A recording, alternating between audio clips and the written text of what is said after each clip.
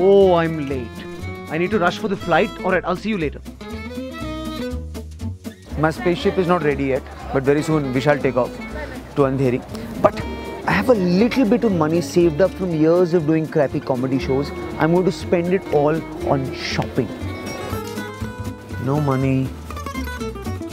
So there's a bunch of brands available in duty free. On this touch screen you can find out where they are. So you shop, when you get home, your wife's happy.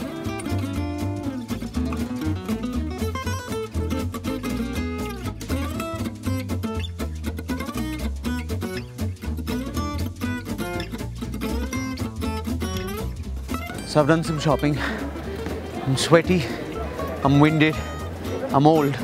So what I'm gonna do is I'm gonna hit the pool because I've still got time to kill and maybe that'll make the clock go faster. So I had a swim, breaststroke mostly. I don't have any, but I know the stroke.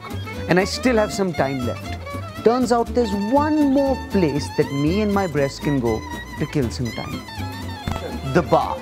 Now this is a situation I'm not used to being in. I usually don't have enough time. I have a full day, alright? Office, stand-up, comedy, manicure, pedicure, eyebrow wax, other waxes, trimmings.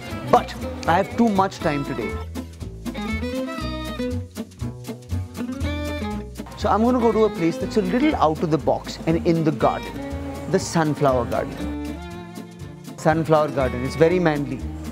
Hello. You like garden? Huh?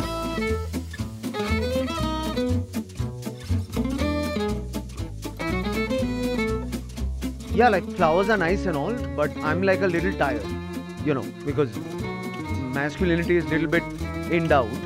So maybe I'll go to a hotel and like work out, or I could go to a spa. Why didn't you? What kind of crew is this, man? Did you get my non-veg meal? A non-veg meal. Non-veg. If there's like one vegetable in that meal, I will not board that flight. I'm not gonna go now.